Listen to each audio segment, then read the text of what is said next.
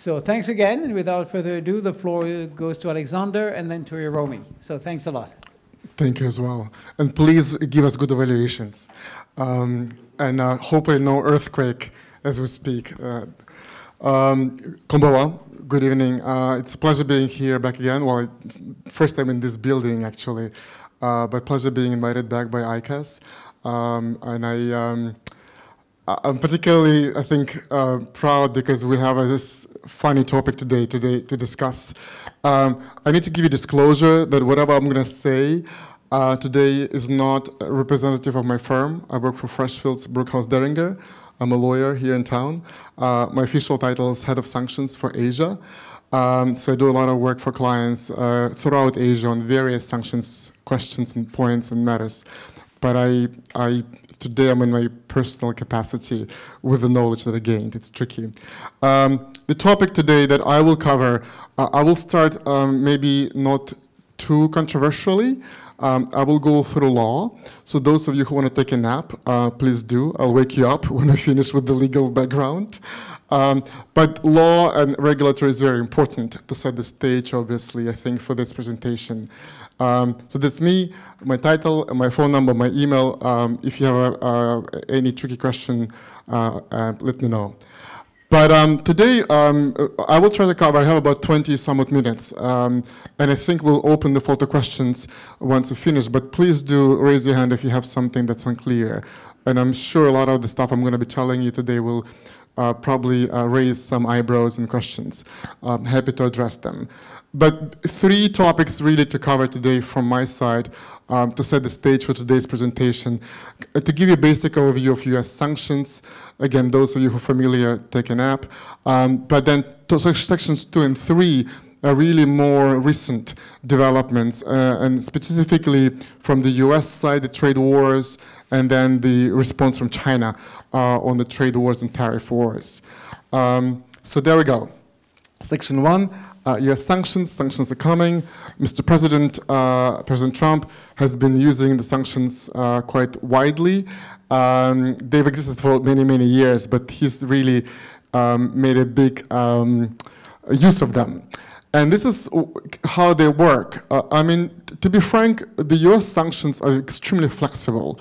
And the policy and procedures that are in place can really vary. And you can see that the foreign policy goals, they are fairly vague concepts, anything goes. The types of sanctions and measures, this is where we're going to spend a bit more time, talk about how they actually work, and also separately talk about export controls, because that's where we'll talk about China, how it falls into this picture. And then the typical sanctions targets, the way, they kind of work in categories where you have SDNs, what we call, if you name someone to be a bad guy, as Trump said, bad hombres, that's the SDNs.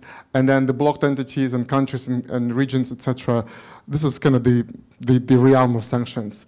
And then they can be issued by multiple entities, but not just the US. So the UN historically has been an entity that has the sanctions within a category within its Security Council, but also you know that EU member states issue sanctions. Japan here has its own sanctions regimes. So there's a lot of sanctions and counter-sanctions. It's a world of sanctions. Very exciting for people like me who do it, because it keeps us busy. Now, these are the flags as we stand today, or from the US side, who are the main target countries, really. And Iran, Russia, North Korea, Cuba, Syria, Venezuela, those are all the names you see pretty much on the news quite a lot. So it's in a way, it's kind of cool because we do this area of law and regulation where, we kind of have to wake up every morning and I check my email whether Trump has done anything crazy. Again, because we kind of need to see what's going on. And oftentimes you can't predict Trump's actions, but also all of these regimes are really evolving. Very briefly, Iran had a full U-turn, was okay up until Trump. Now it's not okay, not open for business. Russia, I won't even go there. We need vodka and a lot more time to discuss Russia. North Korea is very clear. I think everyone agrees on North Korea that it's a bad guy, except for Trump, I think, has other understanding of the situation. Cuba is not relevant for us here, Syria either. Venezuela, interestingly, for a lot of Japanese clients, has been a concern because of oil industry and some of the investments in Venezuela. Critically, Washington, D.C. has had its share of concerns, and I won't preempt the next speaker, but all I can say that we've seen in the work that we do that a lot of people who have been sanctions experts that have left now the government to either move to private practice or do something else, just because of their role as government employees have really been challenged. Now, this slide is really important because I need to get you all to understand how this law works. Uniquely, US sanctions can apply to anyone. So the first category, the primary sanctions, they're going to make sense. They require some kind of US nexus, whether it's US person, entity, or whether you are in the US. So for instance, my example, if you want to take your child to Disney World in the US, for the duration of your trip, you become a US person and subject to primary sanctions. If anyone here likes Celine Dion or wants to go to see Celine Dion in Las Vegas, the same thing. You're going to become, while you're listening to Celine Dion, you are a US person and you're subject to primary sanctions. So don't answer your emails. Now, the critical part is here. So those of us here who are not US persons, I'm a Canadian, so I'm not a US person. So those of us who are not US persons and have no connection to the US, we're still subject to what's called secondary US sanctions. No other country in the world has this concept.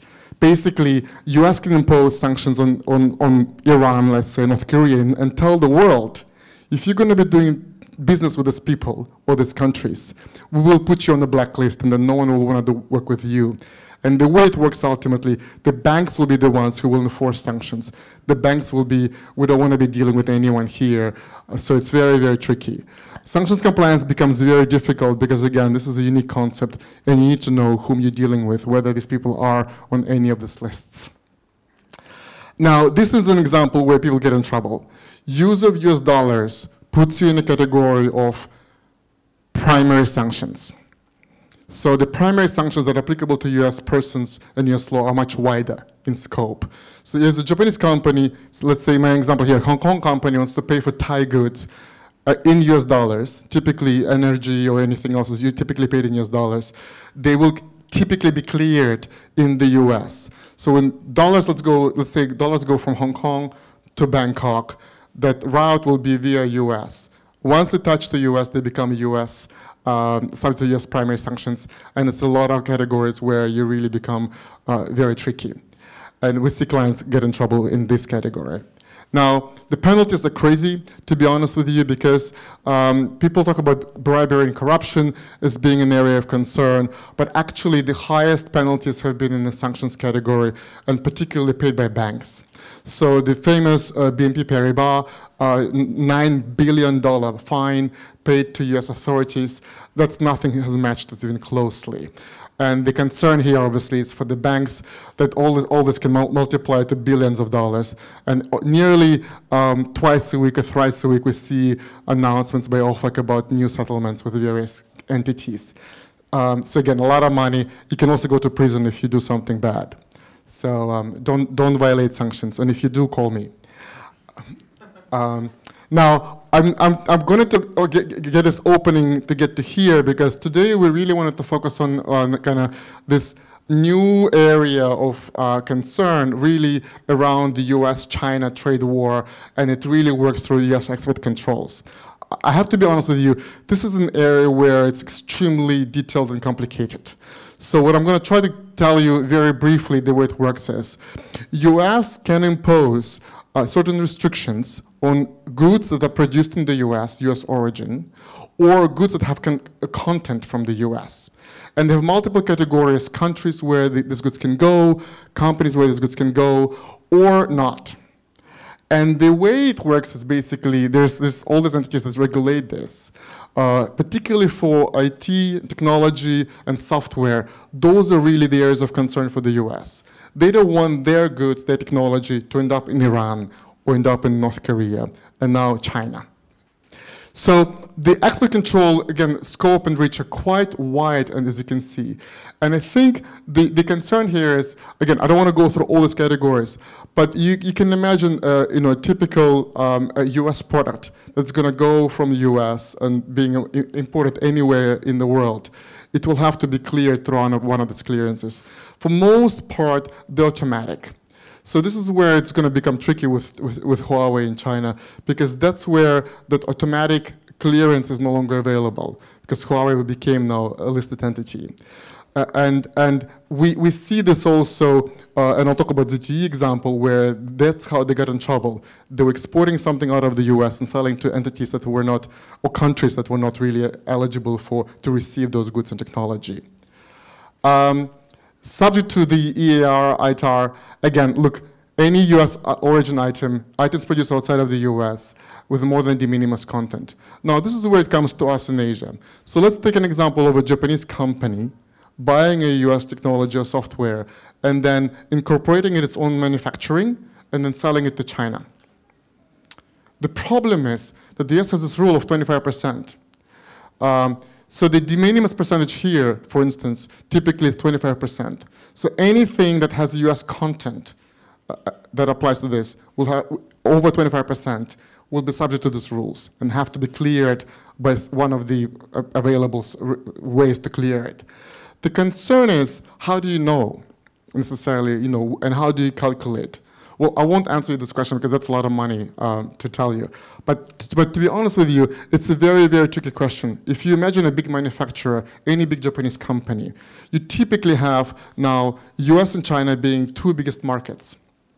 So for all of our major companies here, those are the key markets. And typically the goods kind of flow from one to another. So a lot of Chinese produced goods go to the US or vice versa. And they can go via Japan or might not. So with all of this now coming into play, and Huawei in particular being the focus of the sanctions, it creates an important element where for third parties, countries like us here in Japan, our clients now, our companies now have to be almost making a choice. What do they do? Do they follow US rules? Do they follow Chinese rules? And specifically for the flow of goods and supply chains. Now, penalties, I'm not going to, again, go through this. It's a lot of money that can cost you per violation. Look at $500,000 for per violation. And it's, you can end up in prison if you violate the law. I mean, the rules are very, very, very strict. And again, it applies cross-jurisdictionally. I mean, all of us here will be subject to these rules. What I wanted to really get to, and again, let me pause here maybe, Robert, if it's okay, to see if there are any questions, because I'm going to run through a lot of information in 10 minutes. Are there any questions about the basics of the export controls and sanctions? Or shall I go on? Go on, okay. So the trade wars, this is really the fun stuff. This is where it gets controversial.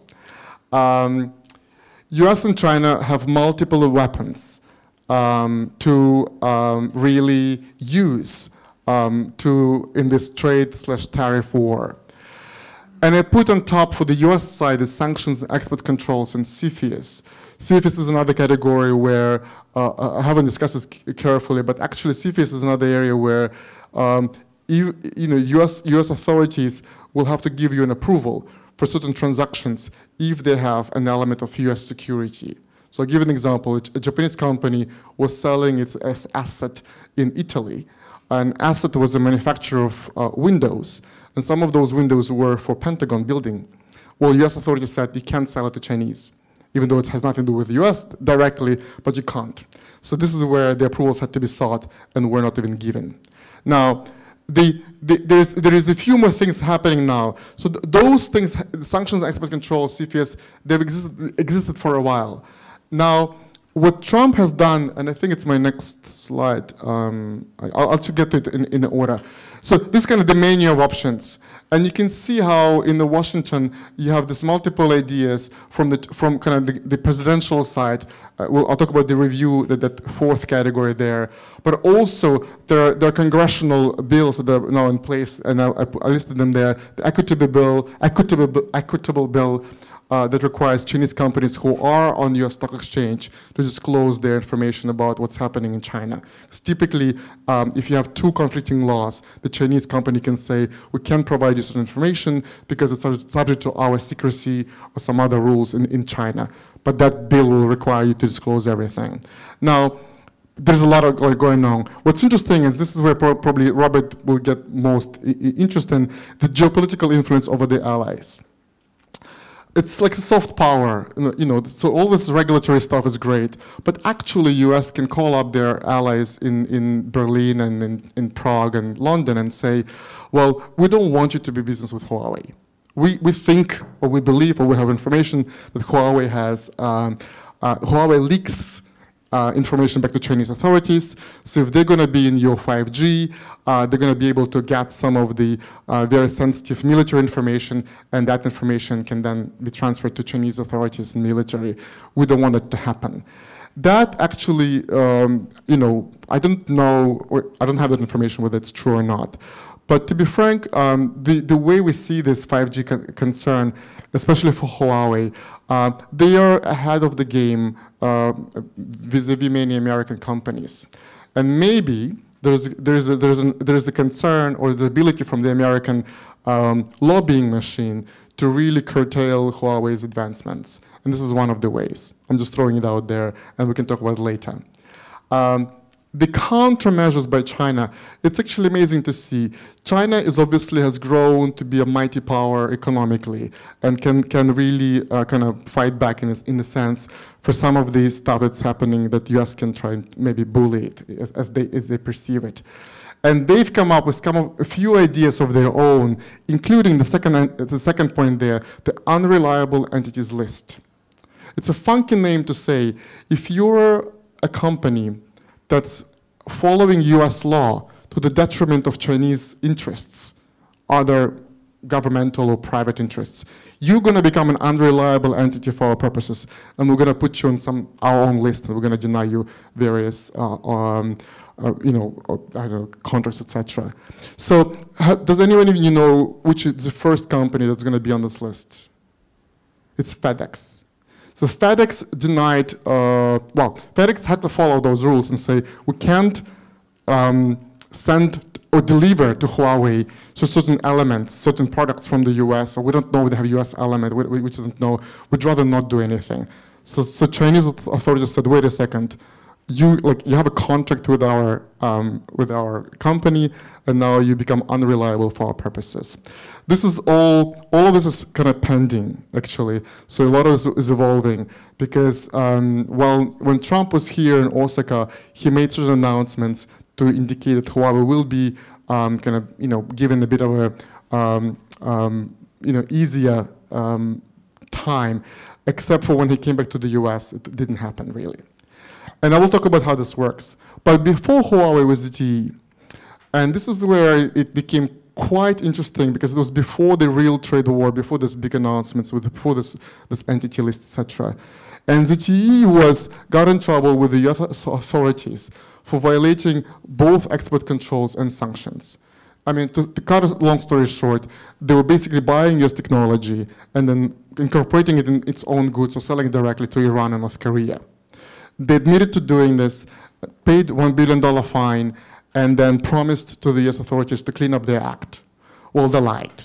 They didn't do it. So then the US authorities said, wait a second, you can't lie to us. So we're going to deny you any ability to work with any of the US goods.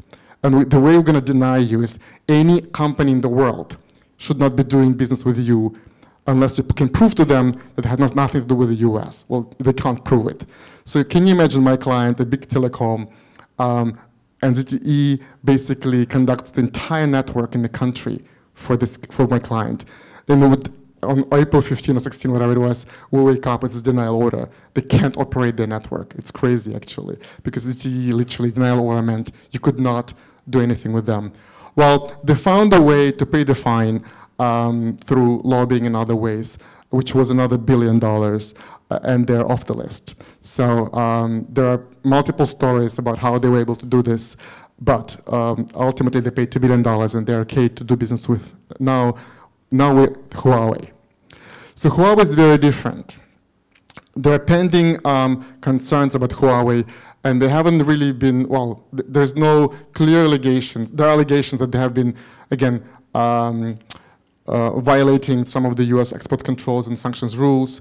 As a Canadian, I was very concerned that, the Huawei CFO, her hearings are this week actually in Vancouver, whether she's going to be released or not, we don't know. But ultimately, the concern here, again, there's kind of triple concern there. The US-China trade war overall big picture in this, in the world where we have two now competing superpowers economically. The 5G standards, 5G, obviously, whoever wins the 5G race will be very, very wealthy.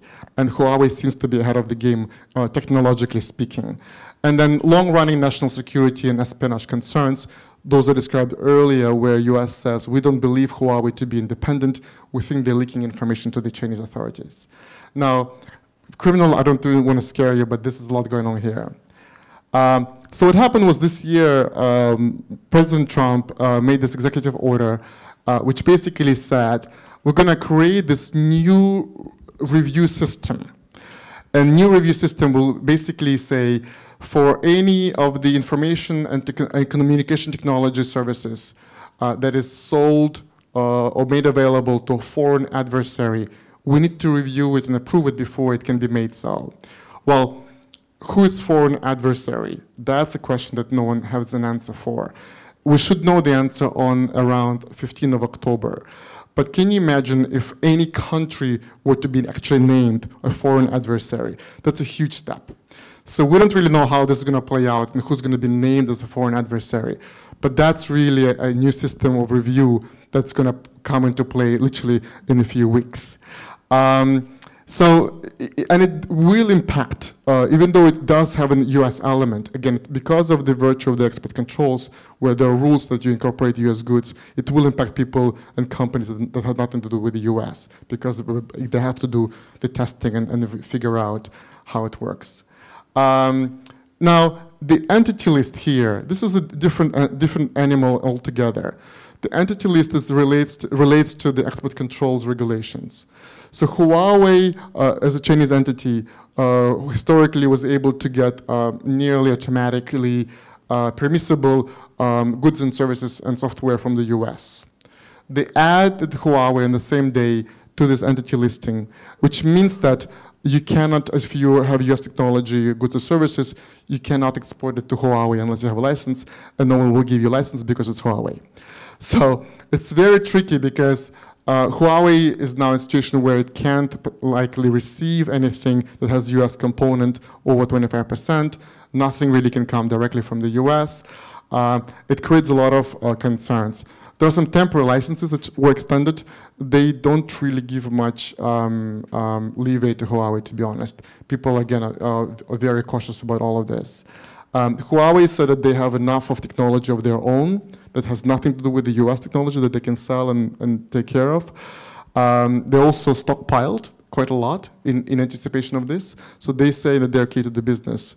Now, concern is, again, so I do have a client, again, it's the same telecom client where Huawei basically operates their networks in multiple countries. Well, the question is, for each and every item received from Huawei, the client now has to kind of get an understanding. Is this legally purchased? Does it have US content? Can we use it? Can Huawei use it? Can we use it? It becomes really, really tricky, guys. And typically, hard to find answers, to be honest. I wanted to talk to you in a few words about China, how it responded. And to be frank, its response is still pending, meaning that there hasn't been really kind of the major escalation of trade wars. But what China has done very smartly, they put down the foundation, the legal foundation, for a really strong response, if they have to do it, to the US measures. And again, the unreliable entity list is the strongest element that you can imagine. Because if you're a big corporation, any big Japanese corporation, you're definitely doing business in China. If you're on that list, you might be prevented from doing it. I mean, I put there what it means to be on that list. You will be blacklisted from a lot of, from ability to be in China. I think for some of the companies that are bigger Japanese companies, it's particularly tricky because, again, you have two big markets. You have US market and you have Chinese market. And what we're seeing now is the conflict of laws. On the one hand, US say, don't play with China. On the other hand, China says, if you're going to do anything that's against our interests, we're going to put you on our blacklists. You really have a situation which hasn't been historically the case, where two major economies are really competing. And I think it will really have an impact on us here and our companies in Japan, because we're kind of stuck in between. It's much easier for a Chinese company to kind of move away from US company to move away from China maybe, but it's much more difficult for Japanese companies that have those two markets as their prime domains. The impact, I mean, who may be impacted? I mean, any company that adjusts commercial relationships with PRC companies as a result of US export controls. It's a really broad definition. Consequences not clear. They're going to be, again, I think this is like a warning shot. It's a foundation for, in legally speaking, to be able for China to respond. Look, we've seen similar elements with two other regimes in sanctions. One is against Russia. So when Russia was facing all the sanctions, they put together their own law, which is called the law against unfriendly entities.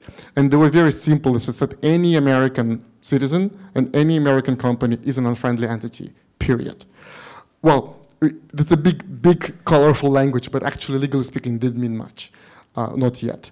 The other situation which we saw recently with Iran, when Trump decided to withdraw from the Iranian deal, the Europeans said, wait a second, we don't want to withdraw from the Iranian deal. We believe the deal is fair.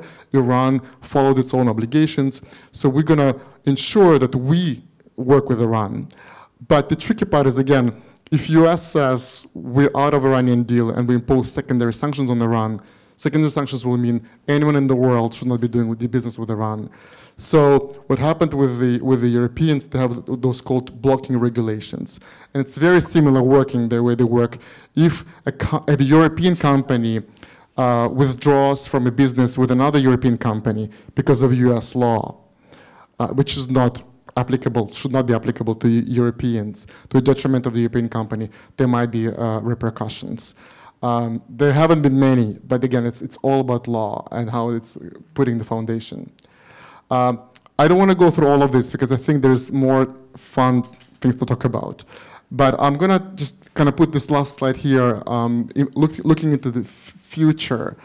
Again, I think for many of us here and clients of mine that are thinking about this kind of the big picture, US-China trade war, Trump being unpredictable, China putting into law the foundation for countermeasures, they have to really think about all of their structure business-wise, but also legally-wise, to have a plan B if Huawei is no longer a potential partner, if China is no longer a potential counterparty, who can come in. A lot of this is really, I put the last point there, a period of uncertainty. In business, uncertainty is not a great thing. We want to be certain about the future, want to be able to be certain because we can run businesses. And this is really not good. So I think we're at a time where we're going to see a lot more developments, but hopefully nothing major. But again, I try to give you the law so you can think about when we move to politics. This is it for me, actually. Robert. Thank you. Hi, thank you for inviting me to this interesting panel. I'm very honored to be here. And it's an honor for us to be here. and Robert asked me to talk about broader impact on Japan, so I'll try to do that. So let's see. Okay, definitely this U.S.-China trade war is pushing down the world economy. If you look at this IMF estimate of July 2019 and April 2019, the difference, parentheses, is the difference between those two estimates. So actually between 3-4 months, this estimate has changed. This is mainly due to intensified U.S.-China trade war. So you can see Japan 1.1 down, China 0.1 down, and especially China, the second quarter, the lowest growth term since 1992. And the U.S. economy was up 0.3%, but Germany is down, probably heading to recession. And then also Korea, because heavy dependence on the export. They have been hit so hard. And also Japan is plus, but it's still affecting export and investment because of the uncertainty. So especially Germany and Korean economy is dependent on export. That's why they're hitting so hard. And if you look at this is the dependency on the export, Japan is relatively low, which is like 14% or so. But if you look at Germany and South Korea, they're like 40%. This is a 2015 figure, so maybe a little higher now, for over 40%. They're relying on export on their economy. And especially German is that China is a number 2 trading partner for Germany, so it's quite big for them. And what is most affecting is high-tech industries. If you look at the South Korea and Taiwanese firms, they hit pretty hard. If you compare to 2018 first half and 2019 first half, the South Korean firms hit so hard, negative 42%, and Taiwanese firm also hit negative 25%. So mainly semiconductor parts and so on. Okay, if you, a lot of people talk about global supply chain, and then if you really look into the figures, it's actually the value added component is pretty low. For instance, Japanese contribution, like for instance, if Japan export to China, and then China, assemble, and then, eventually China sent to U.S. market. But if you look at the total amount of export and then input amount, it's only 1.7%. Japan is only 1. So the actual impact of having this global supply chain affecting, because of the U.S.-China trade war, is not so much. But in case of, it's coming in December, PCs and game equipment and smartphones, they have more inputs coming from Japan, so there will be a little more impact to those parts makers. And then Chinese export to U.S. has declined 10% compared to 2018, and U.S. export to China also declined 20%. And then, these days, global supply chain is getting fully established these days. And then, it's increasingly irrelevant to look at the originating nation. Like if you look at this, Japanese firms in the Philippines, they're exporting parts to South Korea, but South Korea firms moved to Vietnam. Productions, and then eventually what happened is the parts exported from Philippines to Vietnam. So those statistics doesn't show as a Japanese firm. It's the trade between Philippines and Vietnam, but actually the Japanese parts are exported and traded. So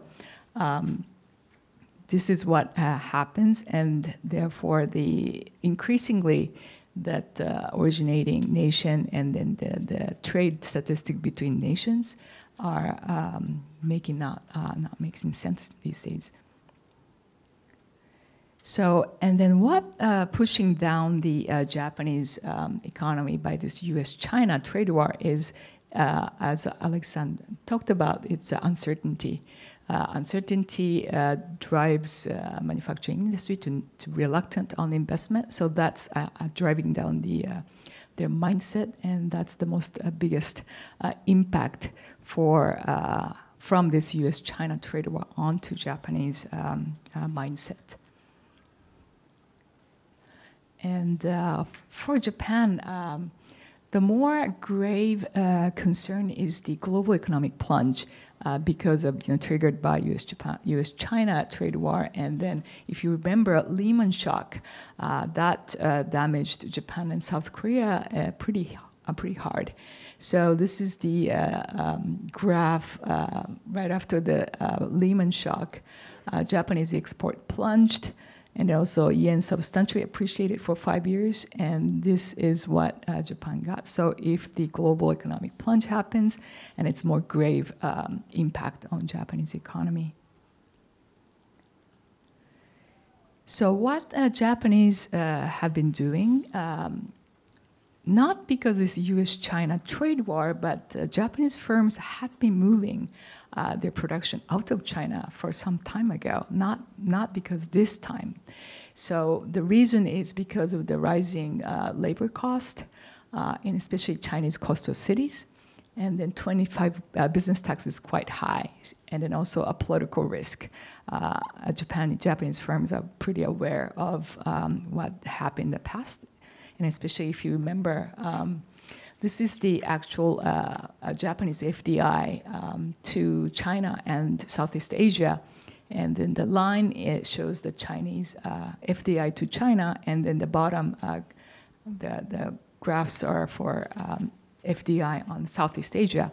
So if you look at it, it's steadily rising, but the time of 2011, 2012, the Chinese FDI to China has reduced substantially, and then it has been increasing in the Southeast Asia investment. Do you remember what happened in 2012? Yes, exactly. So when the Japanese government nationalized Senkaku Island, if you remember, the China got so furious, and they had like nationwide anti-Japanese campaign. And then all the Japanese firms remember, because remember the factory, the windows are broken, and the department store is attacked. So the Japanese firms are well aware of what would happen if something like that, and then political risk is quite high. So therefore, they already have shifted their productions a lot to Southeast Asia. So what's happening now is that actually Chinese firms are moving their production to Southeast Asia. And this is a graph for their FDI to Vietnam and Indonesia.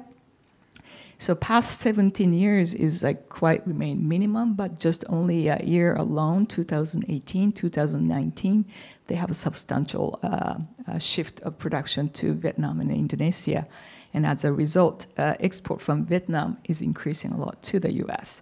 So that's what's happening. And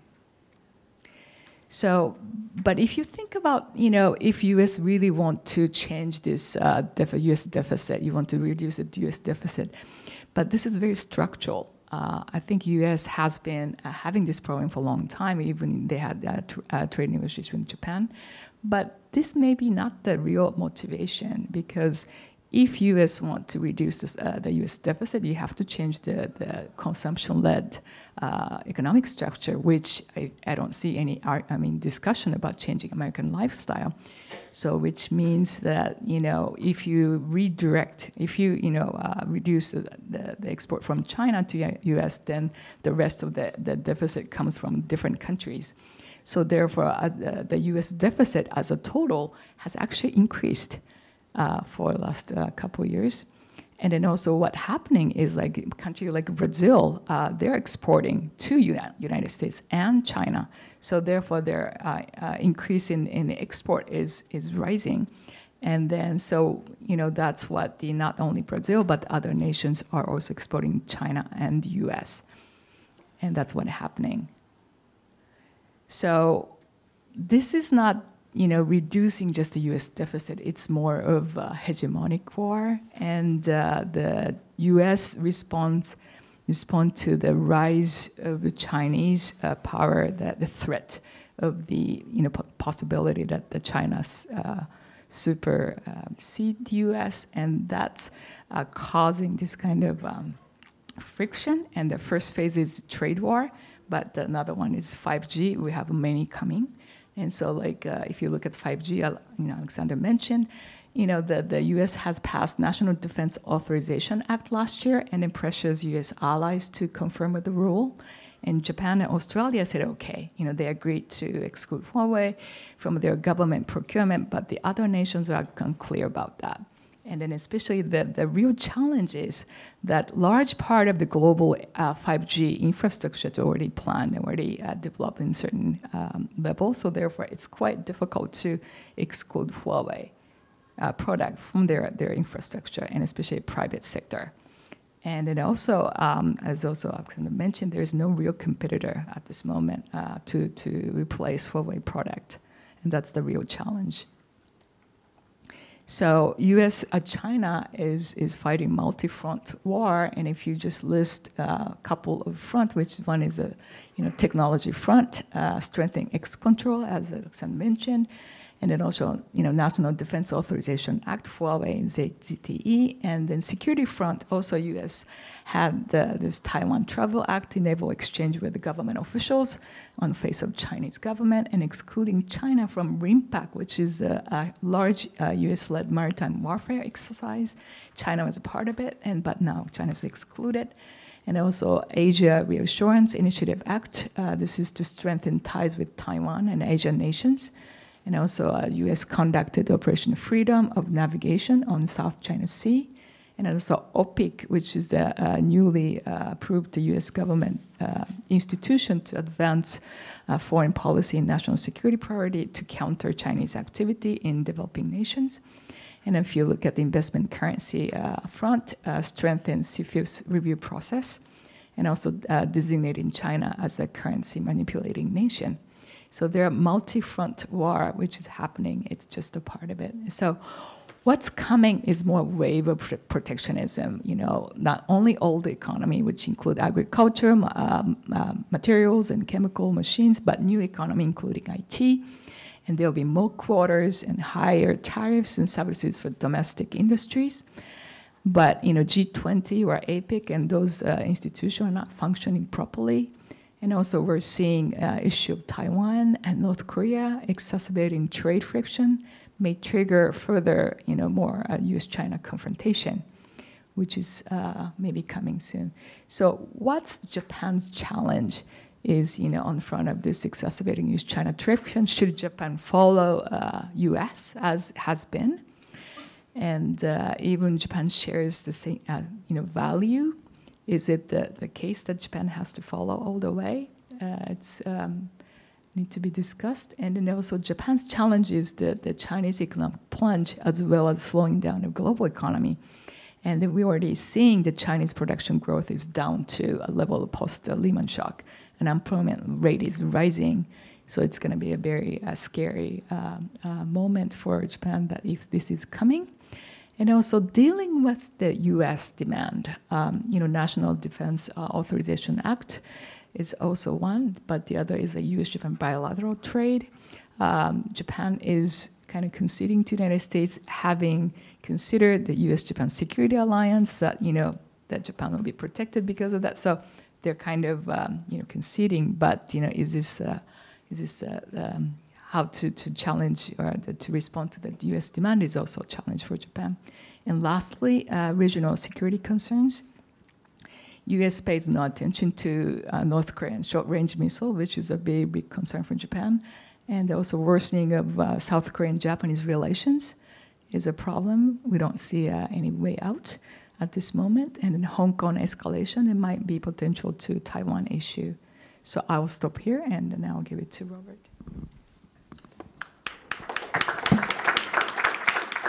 Thank you very much. Thank you very much, Hiromi Sensei, and thank you, Alexander Sensei. I'll just make a few comments and then open this up to the floor. I'm happy to see that even though we've moved outside of the Yamanote line, we have a very large audience, probably reflection of the fact that you both are speaking. When you mention China's counter-sanctions or counter-reactions, of course, they're the unofficial, unstated ones. I mean, if we think of the Huawei case, I mean, the prime example is that Beijing took 2 Canadian citizens as hostages, essentially. I mean, after Sabrina Meng was arrested in Canada following a U.S. extradition request, 2 Canadian citizens were detained and have yet to be heard from. So there's a way Beijing can do this without writing laws and regulations. So there's a above board and there's an under the waterline aspect to the Chinese retaliation. I think you mentioned FedEx. It so happens that a FedEx pilot in China was arrested. And the allegation was that he was carrying 683 air pellets for some air gun, which do seem a little strange. I mean, that's possible, but it's also quite conceivable that this was PRC retaliation against FedEx. Interestingly enough, I mean, the pilot's a retired U.S. Air Force colonel. And I think to go back to Hiromi Sensei's presentation, I mean, one problem, of course, that Japan, I think, is facing is that under the current U.S. administration, the policy of being more aggressive towards China was designed without taking into account that it should be done with allies. I mean, in other words, Japan is also facing the fact that the U.S. didn't sign on to TPP, hanged the possibility of tariffs on Japanese auto imports that may or may not have been solved during the current situation. So in some ways, Beijing was probably lucky that Trump was elected because a harder line against China was coming in the U.S. I mean, there was a growing consensus in both parties that the U.S. had to be tougher on China, whatever tougher means. But I think any other administration, either a Clinton administration or that of another Republican president, would have said, well, the U.S. is going to confront China as part of an alliance. And instead it hasn't, which in many ways has helped the PRC because it's facing the U.S. that, yes, the Trump administration considers China to be hostile, which is something that's shared by most American policymakers, but it also considers Mexico, Canada, the European Union, Japan, and basically the entire world to be an enemy of the United States. So that, to some extent, deflects a lot of the pressure on the PRC. We almost reached the end. Do you want to say something? Okay. Well, I'd like to thank everybody for coming. I'd like to thank Anais and our student workers for organizing all this. I would like also to remind you to fill out the forms, the evaluation forms. And why don't you show the ballot box? Here it is. Here it is. That's our ballot box. It's not a tainted election. There's no voter suppression here. So do vote. Vote often, vote early. And thanks again. Thank you, Romy. Thank you, Alexander.